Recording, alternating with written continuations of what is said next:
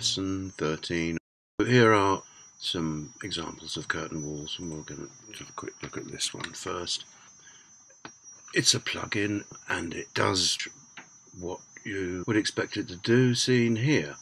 So the curtain wall tool should live in your wall tools palette. Edit curtain wall tool. You can see there are some insertions, a window, and this one is a window. It's in window main and it's styled window curtain wall capped, and this one is a door. It's in door main and it's styled door curtain wall shop front. You can double click on the curtain wall to open the curtain wall tools, or you can use the curtain wall tool in the palette. Before we do that, we're just going to look at it in top plan view. You'll see this has a cap on the glazing. It's a pressure plate cap, and there are two lines here. The vertical frame extends to this back line here, and you'll see the visible thickness overall is 75. This line is the horizontal frame. There it is. Your top frame is full depth, and the bottom frame is full depth as well. So this is the glazing here, 10mm thick, with an 18mm pressure plate cap. The wall itself is in clad glass curtain wall, so what is rendered in solid or fill are the vertical frame members, and you're seeing the horizontal and the bottom one in kind of top-down elevation. So double clicking opens this set of tools along the toolbar. Edit curtain wall tool, select frame mode, that's this option here. Select frame, select panel, add frame, split frame, combine frames, move grid. You can see that it's styled curtain wall VWX tutorial capped, and we've actually put those styles into the walls folder. It is just a wall and it behaves like a wall, so perhaps first what we should do is look at the style. Notice that it doesn't give you the components options here now. This is the basic grid, the grid preview. Here we've got 632 and 932. It's because my mullions, my frame is 32 wide. For the sake of argument, we're 900 by 600, and that's the grid. You can add elements to the grid, and so you might have a kind of contrapuntal grid arrangement with a wide and a thin, or a tall and a short in those parameter options. Insertion options, it's going into the class that we wanted. Textures, those are governed by the panel and frame elements. In fact, this gives you the shortcut into the kind of default frame settings. So we'll have a look at these. So first of all, vertical frames are what we looked at in plan. It's capped full depth. There are the other options we'll come on to shortly. So the width is 32, as I was saying. We're using the wall thickness. 3 is the rebate for the glazing. 4 is the cap depth. And the offset reference is the center line. You can change that in the grid settings. And that simply will adjust position of the glazing rebate. You can see frame and cap are by the object class. Note that we have selected a texture and selected a fill. We've seen the fill in 2D top plan view. There's a glitch. If you make all attributes by class, it doesn't always work. Maybe in Service Pack 3 that will have been fixed. I've made a texture for curtain wall frames. Horizontal frames are what you saw in top view. Yes, we've changed it from the default object class to a solid so that you don't see the fill in top view, and the rest is the same, horizontal, but the depth has changed to 63 and the offset is 6, so that the front face of the horizontal frame is flush with the vertical. Start frames are exactly as you might think. They're the vertical starting and ending frame, and they're the same full depth. The rest is the same. End boundary is identical.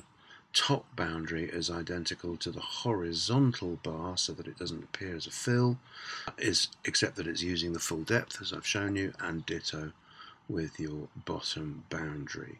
The panel setting is glass. It's 10mm thick, and to achieve the offset from the center line, I mean, you can change this so the offset can be from the front or rear face, it's 14.5, so that the cap is 18mm thick. So it's a wall. I mean, you can just draw a wall and change it to a curtain wall. Just draw a wall, doesn't matter what it is, and then change it to the style you want. Replace to curtain wall capped.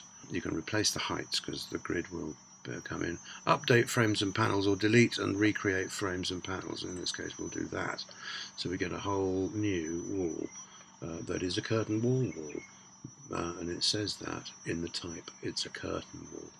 There it is. If you want to make a round wall, as we've got here, you can draw any wall round and replace it with a curtain wall. It won't make a curved curtain wall unless this is switched on in your wall style. Segment round wall. Essentially, it's a planar object plug-in, like it behaves like a wall. And of course, what it won't do is make some marvellous curvy, nerby subdivision type curved surface. And if you want to get into that, Vectorworks video, particularly good. Nehemiah, the Brazilian architect, his church, is a fantastic video to watch if you wish. But so there is limitations, but it's design intent. Basically, we drop this around our building envelope as curtain walling, and as the ubiquitous method of cladding modern buildings, and particularly corporate buildings, essentially because glass is cheaper, and all the rest of it. The implications for air conditioning. So we've seen the pressure plate cap window, and then butt glazing. The butt glaze style gives you this effect. There's very limited pressure plate caps styles, so again, it really is a design intent tool, but this will give you a slightly different, imagine the gasket that goes in there to get the appearance of frameless, and this is butted. We can quickly look at that style and the frame settings, and you'll see now it's butted, and the overall depth is a little bit less than the pressure plate cap. Horizontal frames, again, just to give a bit of articulation, are reduced. We'll look at the windows. Okay, you can see I've made a louver one there, and we'll double click it. We'll use the select panel tool. We'll select this panel and insert a door or insert a window, and in this case we'll insert a window. It'll give it a default properties because it's actually in the wrong class, so let's put it into the window class. We're going to select that window now and change it. See, it's unstyled, so let's replace it with a style that we know. It's in the butt glazed wall. There it is, or it is one of these hoppers. I really want the glass to be 8mm outside the frame. Won't do it, but it is aligned with the rest of the glass in the wall. The plugin doesn't allow you to extend that. To extend that glass, double click, select panel, and then insert a door. Okay, there it is, door in wall, unstyled. We're going to replace that with the shop front type door, and this is what you see.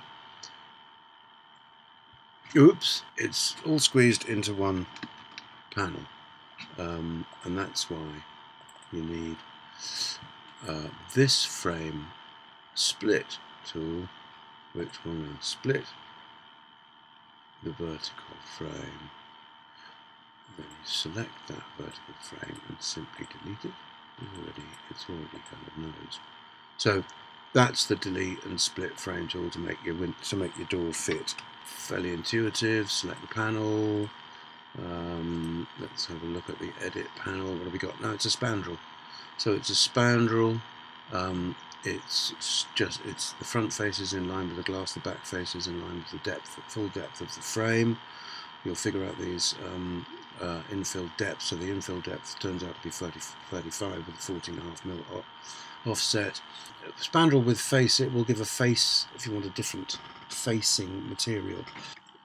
We can see the front recess is the same as glazing and the back is flush with the horizontal frame, and this one simply is just a different type of glazing because that one is, I'm going to edit panel, that one happens to be glazing opaque, which is a solid, which is a class with a solid fill, and this one is glazing frosty, and that's just glazing. I've just changed the glass from clear to frosted or translucent. There we are, glass frosted white. So lots of variations to be had. Just to, with the clip cube on, look at the section. I'll just show you this window style to get that to work. It's called an awning top hung curtain wall window. So you click that it is a curtain wall window because it'll adjust the size. It'll fill what size hole you've got in your frame. The sash width is 0. That's the trick. And then you can put that into an invisible class guides or whatever, non-plot. Ditto with your 3D. Interior and exterior sash. It makes the sash disappear and all you've got is the glazing. And the jamb isn't controllable because it's a curtain wall window. And there needed to be a glass offset to get that glass to come right to the front. So you can just see it popping out there like that. We're seeing the jamb because I've got class guides on. So let's come out of guides and there that'll disappear. So it's just a bit of top hung frameless glass. Just to look at the possibilities, facade engineering and all the rest of it. These really reveal that Vectorworks, the plugin, is pretty basic. It's a Brisolet, okay, we get that. It's a kind of clip-on bit of kit. You know, there's the problem with the air-conditioned corporate curtain wall glazed building. It overheats. There's too much glass. There's no privacy. And this is the way forward. Use photovoltaic cells in the glazing, and then not only does that shade the interior and keep it cooler, gives you free electricity. There's no privacy in this room, man. You can't hang on anything on the wall, can you? I still don't understand the vogue for transparency. I think it's a rather tendentious platitude. This is a channel pressure plate cap. Here's a spandrel panel. Here's a kind of curvy, nerby type of thing. You know, you're not going to do that with Vectorworks tool. You're going to do that with extrude along paths, having set up your NURBS curve and your NURBS surface. Here is butt glazing with a neoprene insert. It could be silicone sealant or recessed. Extraordinary example with concave or what they call fluted glazing. I mean, here is the apotheosis of modern corporate building. I mean, look at it's shelving with a kind of ambiguous, invisible envelope, very composed. It's corporate porn, but it's beautiful. It's like a bit of automobile technology. I'm really not convinced that it's architecture at all. And, you know, if you want to get into some gymnastics, try to make the facade interesting because the interior of the building isn't. Finally, an essential guide, especially if you're on site, is the Bath University Centre for Windows and Cladding Technology, originally set up because the MBS didn't have a specification clause H for the curtain wall because the technology was new and was too fast developing. The different types, the stick, the panelised various things, depending on cost and size and scale. Very helpful on-site guide. Beware of things that aren't straight, gaskets that don't fit correctly, and all the rest of it, but I digress.